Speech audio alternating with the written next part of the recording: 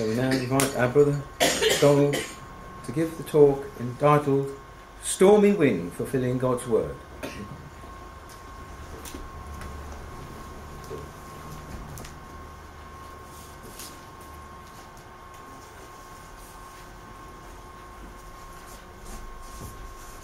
Good evening, everyone.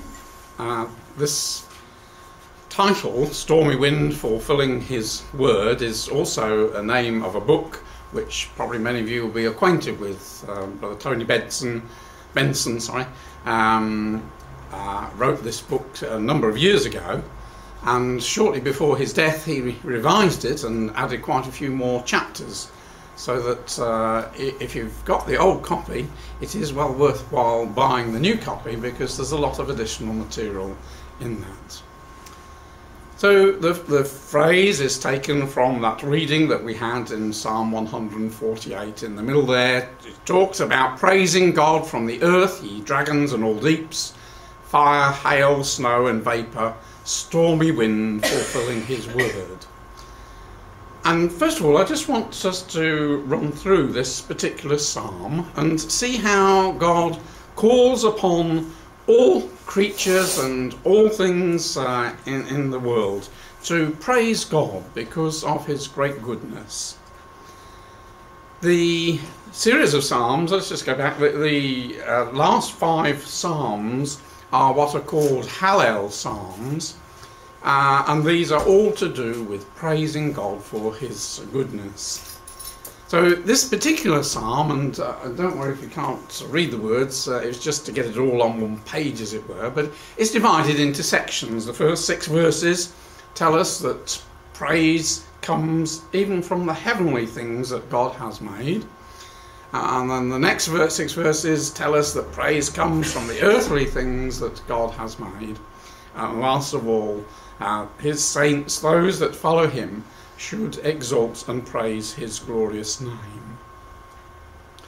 And so if we look at the detail of that psalm, just to magnify it up a bit so we can read it, it tells us who should praise him. Praise ye him, all his angels, all his hosts, and the sun and the moon render praise to God. We can't hear their voice, but in the way that they keep their orbits, as we shall see, they do render praise to one who has created them, one who is a wonderful God. And he calls upon the heavens of heavens and the waters above the heavens to praise God. Let them all praise his name, for he commanded and forth they came. And finally, he also established them for ever and ever. He made a decree that shall not pass. And we shall see that in many ways the things that God has created have fixed laws that he has created, which they keep. And we can marvel at the accuracy that man can predict the coming of various movements of the heavens. We had back in June the transit of Venus, didn't we? And man was able to forecast exactly when it would begin and when it would end, as Venus travelled just across the face of the sun. And just the very fact that when we have an eclipse of the sun and the moon, that although the moon is so much smaller than the sun, because it is that much nearer, it appears as if it is exactly the same size. So that when there is an eclipse of the sun, the moon just exactly just fits the same size as the sun. Now, the scientists talk about that as sheer chance that happened, but this is part of praising God and seeing the design, the beauty in God's creation of the wonderful works that he has done, wonderful craftsmanship. In the middle section, God looks for praise from the things that he has created upon the earth. Again, if we just enlarge that section, praise should come from the earth, ye dragons and all deeps. That's where it's coming from, and it's fire and hail and snow and vapour. All show the wonderful creation of God. and the mountains and the hills and the trees and the birds and the animals, and even man upon it should praise God because of his great goodness. Whether we're young or old, rich or poor, we should all praise God. And the reason is that God is alone. He is the only one who has created everything, and for his glory everything has been made. And God's handiwork is literally everywhere. It's in the glory of the mountains, the beauty and the shape of the mountains. It's in the beauty of a mouse, in the design of a mouse. We see wonderful craftsmanship, making it a complete creature, able to function, able to reproduce. If we look at the stars, we see God's handiwork. And if we look at stallions, we see God's handiwork. Beauty and design and symmetry all speak to us of a wonderful creator. All have a glory of their own and reflect glory to the one who has made them.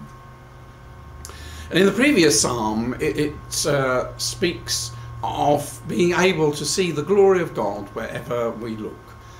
Psalm 147 opens with, "Praise ye the Lord, for it is good to sing praises unto our God, for it is pleasant, and praise is comely." Now, that's rather an old-fashioned word, but a commentator put it this way: praise is comely, it is decent, befitting, and proper that every intelligent creature should acknowledge the Supreme Being, as he does nothing but good to the children of men, so that they should speak good of his name.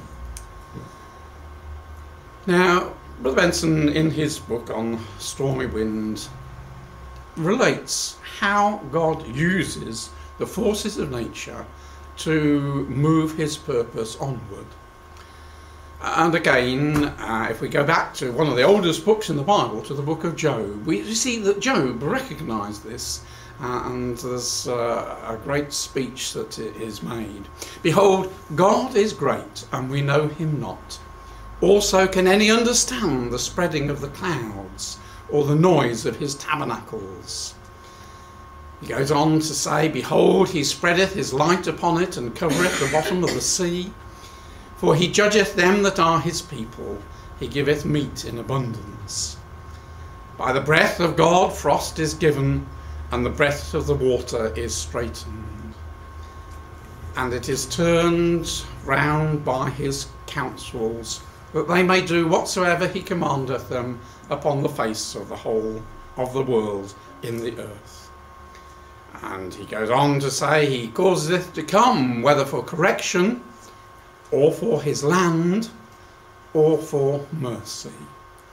So he's saying that God uses his powers and the things that he has made to move his purpose on, sometimes for punishment, sometimes for blessings.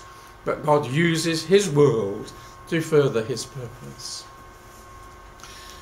And one of the minor prophets, Nahum, also speaks in the same way, that God uses his power to further his plans.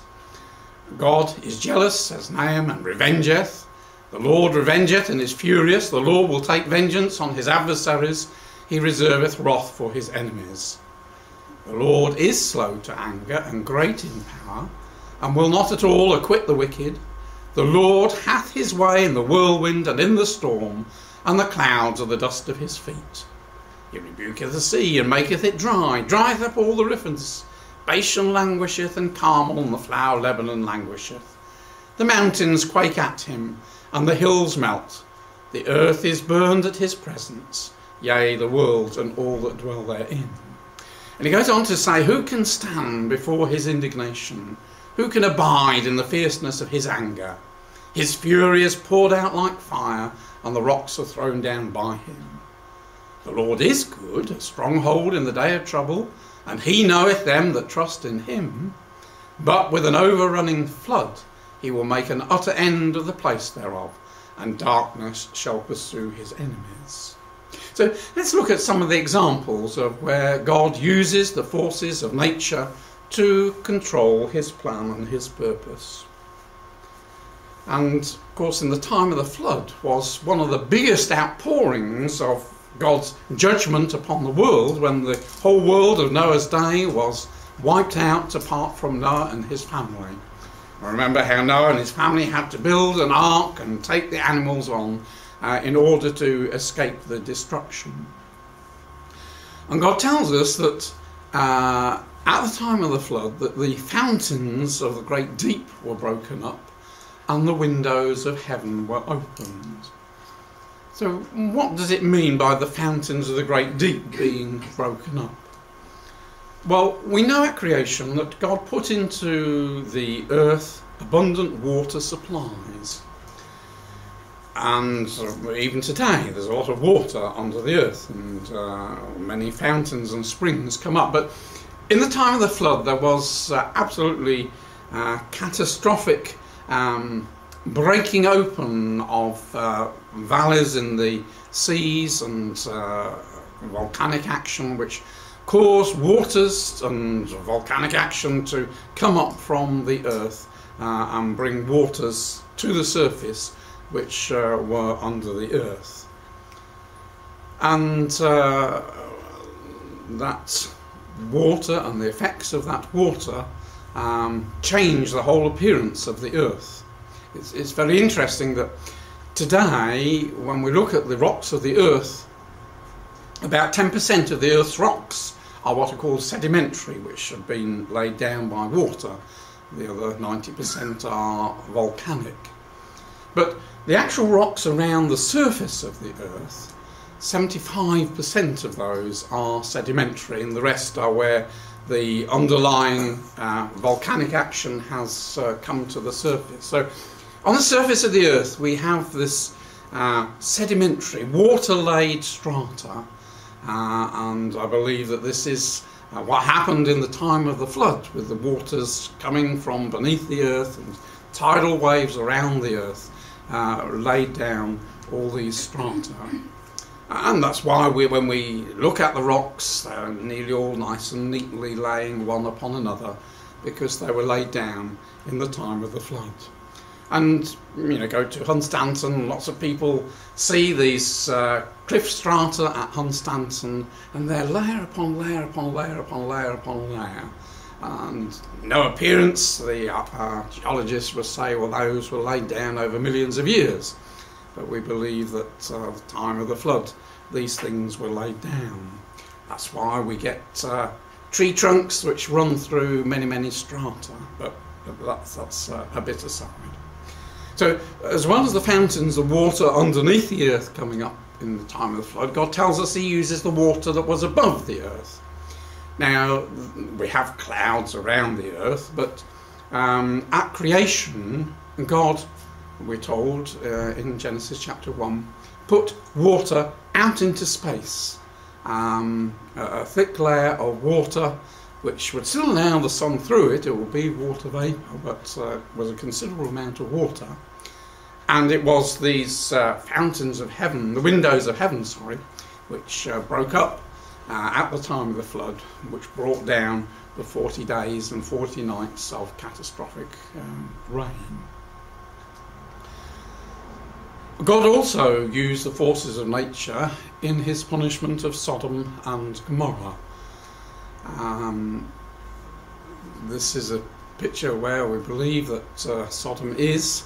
This is looking from the Jordanian side across to the mountains of Israel, and that's the Jordan Valley, and this is from Mount Nebo looking across. And in that area there are the remains of what we believe is the city of Sodom. It was a considerable city, it was the chief city in the area at the time of Abraham, so another 500, 600 years after the time of the flood.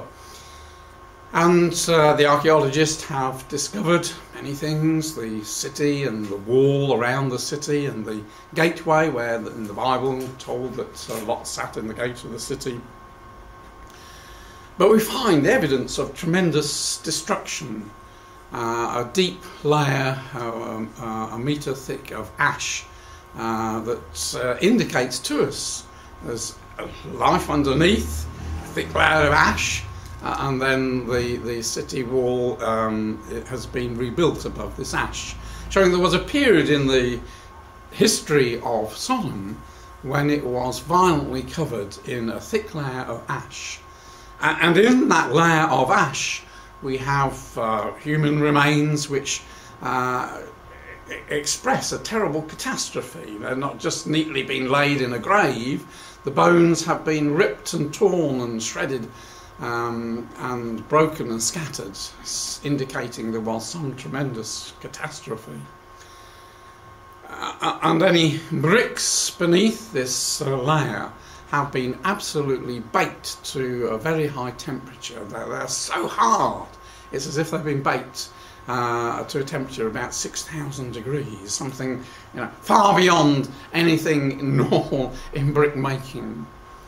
And even the pottery that belongs to that period has been so heated that it's very comparable to what one finds where there's been a nuclear explosion, nuclear testing grounds, where the intense heat of the nuclear explosion takes the rocks and melts them and makes them very hard. So it points to some terrible judgment of God upon the city of Sodom as spoken of by God. If we move on to the time of the Exodus, there were 10 plagues, and in many of them God uses the forces of nature. Certainly in the fourth one, the bringing of flies, we're not specifically told God used the force of nature, but no doubt, as in later ones, the wind would bring the flies in and would carry them away. We certainly know the seventh plague was a plague of hail, and that again was under the control of God. Terrible, devastating hail came just at that time. And the eighth plague of the locust was specifically told about the wind coming along and bringing the locusts in, and again doing tremendous damage to anything that the hail had left. So great destructions. And the ninth was darkness, so again God controlled, there was no sunlight, thick darkness over Egypt, but where the portion of Egypt where Israel dwelt, they had light in their dwellings. So again God was using in some wonderful way the forces of nature to bring about darkness, thick clouds, sandstorm, or whatever over the Egyptian area, whereas over his people it was clear. And we know how God used wind when the children of Israel came to cross the Red Sea. Very strong wind drove the sea apart, and the sea was, it were, frozen on either side until the children of Israel had gone through, and then they came crashing down over the Egyptians who were pursuing them. And again there's an incident of God supplying them with quails to eat, and again it's specifically told that the wind blew them in to the encampment of Israel. And when the children of Israel conquered the land, there are several incidents we read there of God using forces of nature. When in time of Joshua there were great hailstones which came to pass. Joshua 10 verse 11 says, "It came to pass as they fled before Israel and were in the going down to Beth Horon, that the Lord cast down great stones from heaven upon them unto Ezekiel, and they died. And they were more which died with hailstones than they whom the children of Israel slew with the sword." And we know how devastating huge hailstones can be, as our doorkeeper will witness. So yes, they can kill you if they're really a big size and come down. And another incident is when God used hornets, very vicious little creatures. There was just a few years ago a plague of hornets in France, and this was a headline from the Telegraph: "Tourists warned as Asian hornets terrorise French." Very vicious. And so God used these creatures to get rid of the inhabitants of the land. There are other examples later on in the time of the Judges, in the time of Sisera, who had invaded Israel. He had great iron chariots, but God caused it to rain heavily, and again great hailstones, so that they were killed and the chariots were bogged down. So just at a specific time, God uses his powers to direct the forces of nature to forward his purpose. And we read that Jehoshaphat, he built a fleet of ships, and that wasn't the right thing to have done, and God sent a storm and they were all broken. And we remember in the time of Jonah, he was caught up in a great storm, wasn't he? And they thought the ship was going to sink, and Jonah confessed, well, this storm has come because I'm running away from my God. We think of Jesus in Galilee on several occasions, storms on the Sea of Galilee, and his disciples very frightened, and Jesus was able just to say, peace, be still, and the storm immediately ceased. We think of the Apostle Paul, shipwrecked many times, and we have that great description at the end of the book of Acts of that shipwreck that took them for 14 days around the Mediterranean before they were thrown upon the island of Malta. So many times God uses his stormy winds. And looking at history, one can see certain events which were very much governed by the forces of nature, and they turned the outcome of an important part in the earth's history, turning points. We read in Daniel chapter 8 and Daniel chapter 11 of how the Medo-Persian Empire would come to an end at the hands of the Grecians. Now the Medo-Persians thought they were very strong, and they built a fleet of ships to go and to conquer the Greeks. But that wasn't God's plan and purpose. God had clearly foretold that the time would come for the Medo-Persian Empire to come to an end and the Grecian Empire to be the one that would rise. But Xerxes built a big fleet to go to sail to Greece, but they hadn't set off long when a huge storm wrecked that fleet. And it was about another 11 years before he was able to build another fleet, a bigger fleet this time, on 1,320 ships compared with his 370. But again, a terrific storm came. He lost 400 of those ships. And then when he did get to Greece, there was violent rain and thunder which caused absolute panic to the sailors. And Herodotus makes this comment. He says, heaven was indeed doing everything possible to reduce the superiority of the Persian fleet and bring it down to the size of the Greek. They met in 481 at the Battle of Salamis, and Xerxes could only watch as his ships were defeated, and there was a great earthquake which added to the confusion, and the Greeks overcame the Persian boats, and the power of Greece, of Persia was broken, and Greece came to the fore. And so one can see, as one reads through the history of the times, that it was the forces of nature under God's control that caused that turning point, giving victory to the Greeks and not to the Persians. Again, God used the forces of nature in the events leading to AD 70, which was the destruction of Jerusalem by the Roman armies. And in the Mount Olivet prophecy, Jesus made it quite clear to his disciples that God was going to use the forces of nature against his own people because of their wickedness. The Mount Olivet prophecy was given just prior to the crucifixion of the Lord Jesus, and God was going to punish his people for their rejection of the Messiah. And in that Mount Olivet prophecy, Jesus foretold that the wonderful temple, which the disciples admired with its great stones and that, he said, the day's going to come when there will be not one stone left upon another that shall not be thrown down. And the disciples were absolutely shocked by that. but Jesus' words were fulfilled. The foundations still remain, but the buildings above the foundations were thrown down. The buildings, as he says, were thrown down.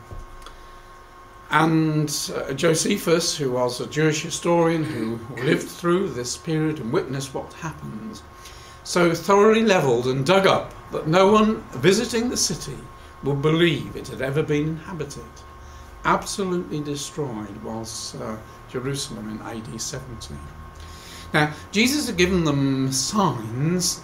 Some of them were of persecution, but others were of natural events, seemingly natural events, let's put it like that. They were under God's control, and God promised them that there would be famines and earthquakes.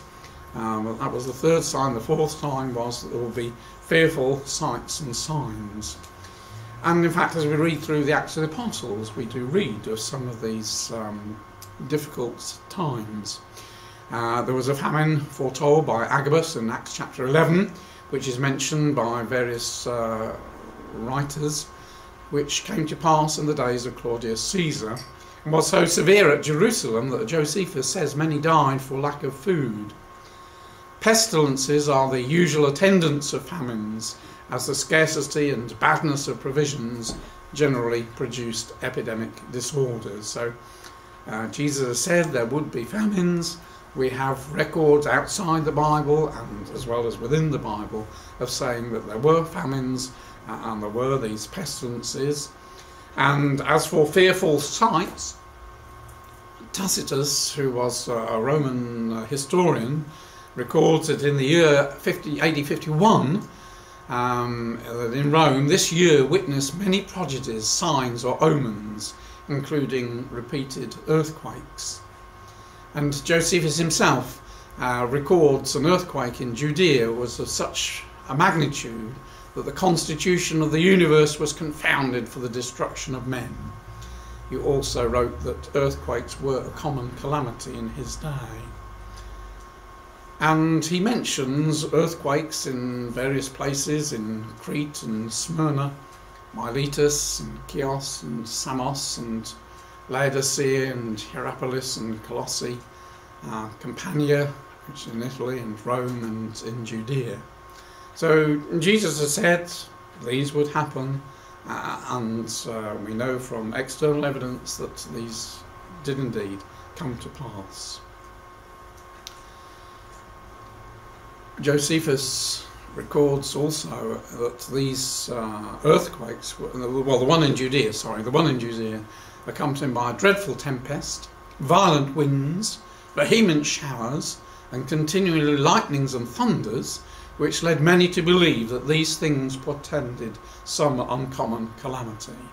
And a few years later, Rome came with his armies, and Jerusalem fell. So it did portend an uncommon calamity. We also have turning points, I believe, in the destruction of the Spanish Armada. King Philip of Spain was intent on taking Britain back to Catholicism, and they set out with a big fleet of ships, 130 ships, but they lost 67 of those ships, mainly in storms. Obviously the British did destroy some of them, but half the ships were lost, and Britain just lost 5 ships, which were fire ships, which he'd deliberately set fire to and sailed into the Spanish fleet. So again, we're told from a contemporary writer that the year of the 1588 was an exceptionally stormy year. Cyclone followed cyclone. You know, the kind of weather we've been having, but much worse. And so I believe that this was an occasion when God used his power to save Britain from being turned back into a Catholic country. And one can probably say with the Dunkirk evacuation and Nelson's victory at Trafalgar, the winds and the lack of winds played an important part. Now we know that when if the Lord Jesus comes back, that there will be a great earthquake.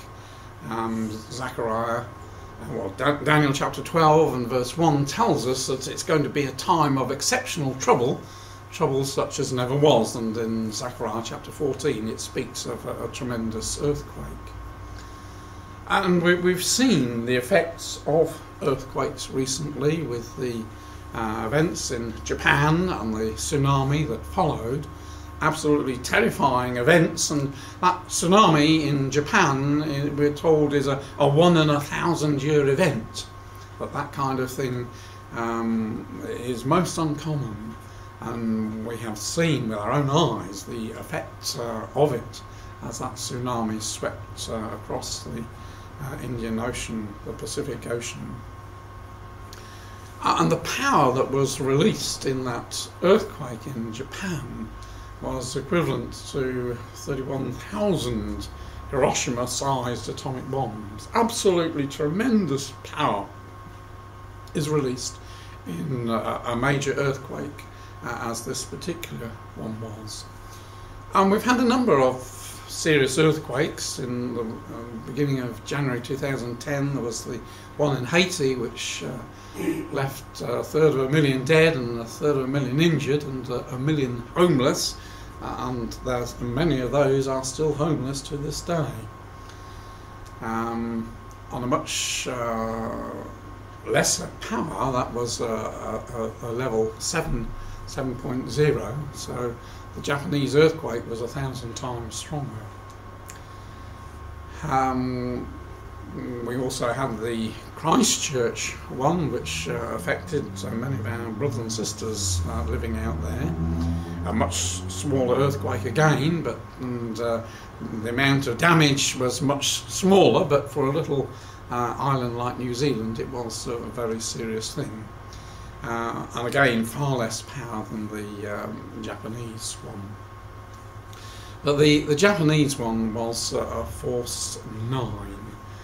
Because this is a logarithmic scale, that is tremendously powerful. It's the biggest earthquake that Japan has experienced, and she experienced many earthquakes. It's on an earthquake zone. And in that, with the earthquake and the tsunami, over 1 million homes were damaged and 15,000 were killed and 6,000 injured. As I say, within a few minutes that tsunami just swept across, sweeping inland, waves 40 metres high, 133 feet high, going up to 6 miles inland, and shooting across the Pacific at the speed of an aeroplane, 500 miles an hour. Absolutely staggering. We've had already this year 8 earthquakes at a level 7+, though to be completely fair, that is quite a bit less than we've had in the past 2 years. We seem to be just having a little lull, as so often happens with earthquakes. You build up and you have a series of big ones, and then it dies down again and you build up again. If we take earthquakes of a magnitude 5.5, where it does serious damage at 5.5 and above, and that's just a chart from 1981 to last year, we can see how the average line is certainly an upward line there, indicating that we are in a period of increased activity, which is what we would expect with the knowledge that we have that times of trouble lie ahead for this earth. So it's Zechariah chapter 14 which describes this great earthquake which will take place at the time of the return of the Lord Jesus.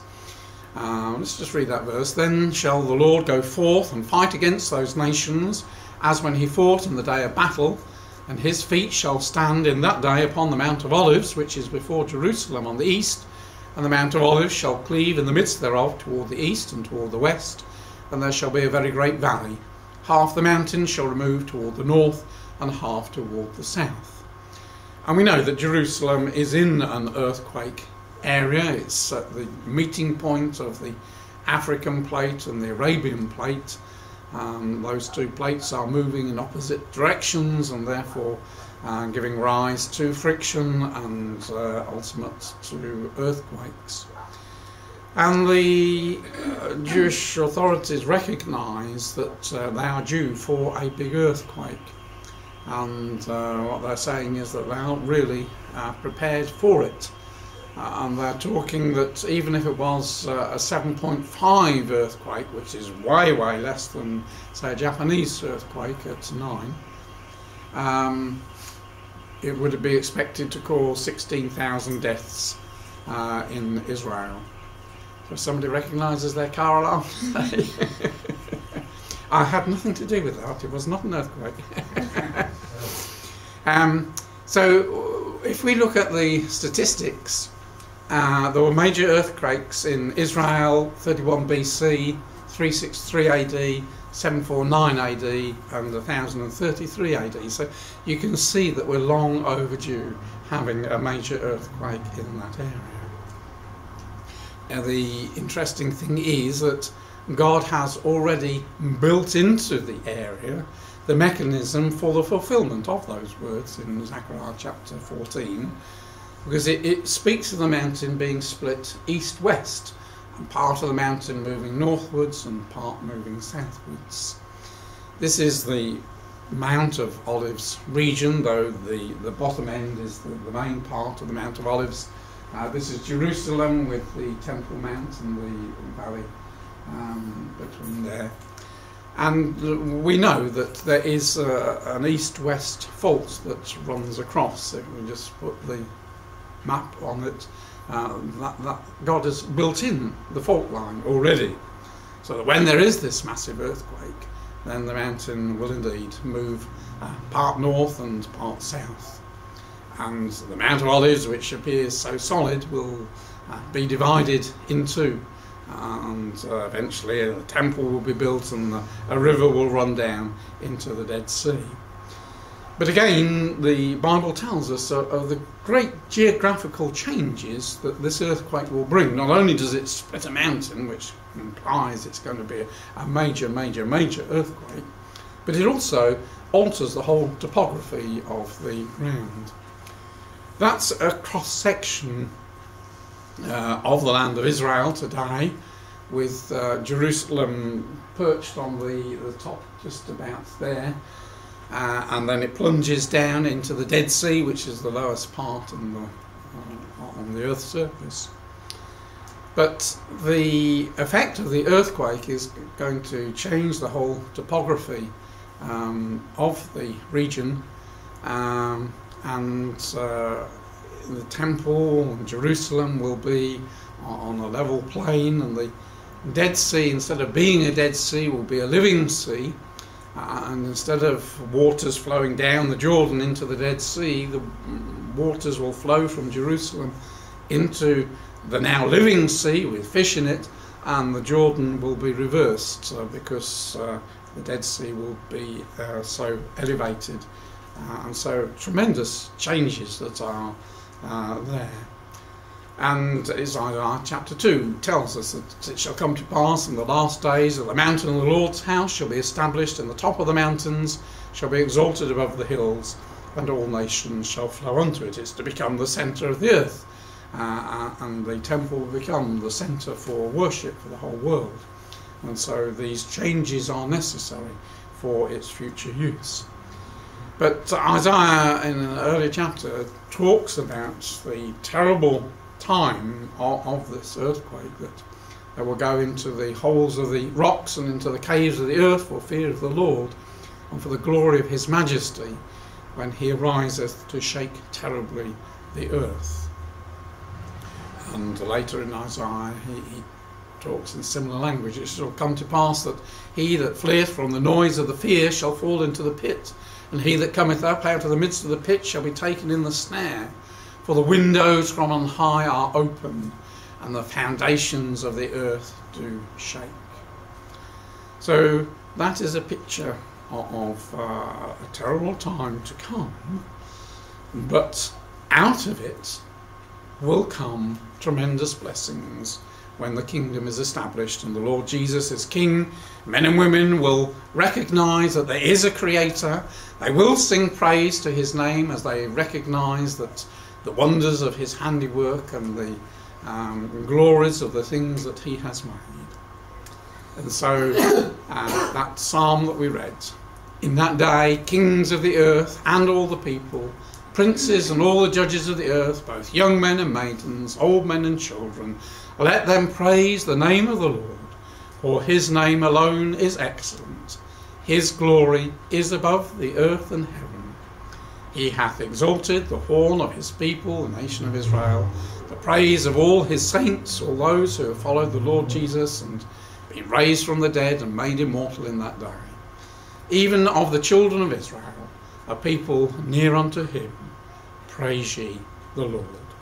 And so we do praise God for his wonderful creation, and we thank him for this wonderful book, which is also his creation, which is equally wonderful as the world that he has made, because within its pages we come to know God and his plan and purpose, and can look forward with confidence to this day when Jesus is King, and in the mercy of God we can be helpers with him in that day to bring about the great change to this earth, instructing people in God's ways. So thank you.